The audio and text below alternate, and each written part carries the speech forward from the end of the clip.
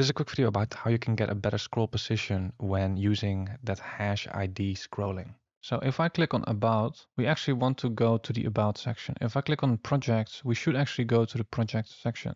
And I'm actually not sure. Yeah, so if we click on Home, we should go here, right? For some reason, if I click on About, it already scrolls down here. I'm not sure why, but that of course should also be much smoother. So you can see when we click on it, the URL already changes. So that's already taken care of. Now the only thing we have to do is go to these individual sections and just to add an ID, right? So here on the outermost component, so for About, we can just add an ID of About. And then when I do that and now try this out, yeah, so now when I click here, I immediately go to this About section. Now that's not very nice because it's sitting right at the top of the viewport. And we have this header here awkwardly overlapping now. So ideally, it would basically put us something like right here or something like this. So a little bit lower. And there's actually a special property for this. This is pretty advanced. But when we click on About, we just want to add basically some extra space here. So the property that we can use, or in Tailwind at least, is called scroll margin. So we can say scroll margin top. So if we do that, and we'll make the number 28. So now when I click on About, yeah, so I had to refresh here. Now when I click on About, you can see there's more space here between the top of the section and the top of the viewport, right, which looks much better. So that's what we want to add to these other sections as well. Right, so now when we click on Projects, we want to go to Projects. So let's go to the Projects section here.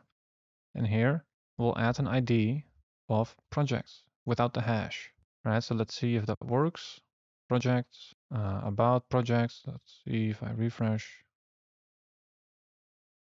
Click on projects, yeah, and now I'm immediately scroll to this projects section here, also right at the top. So here we can also add that class name, not an ID, class name.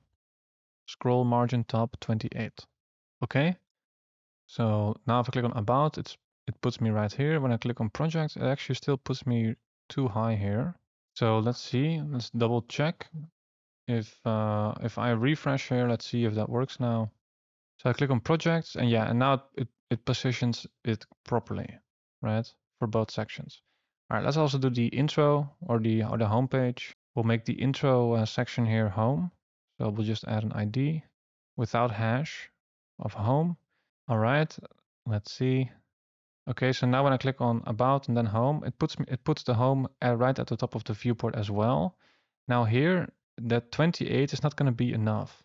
So here, we actually just want to scroll all the way to the top, right? Not just something like this. We actually do want to get all the way to the top. So here we can actually just use a larger number, scroll empty, and just use 100. It's the very large one, so it scrolls all the way to the top. All right, so now if I click around, I have to refresh. So now if I click around, About, Home, and that's actually not high enough. Yeah, so actually it should be a custom value here. So just 100 RAM, very large number, just so it's always scrolling to the top. All right, so now if we click around, About, Home, yeah, so Home now takes us all the way to the top.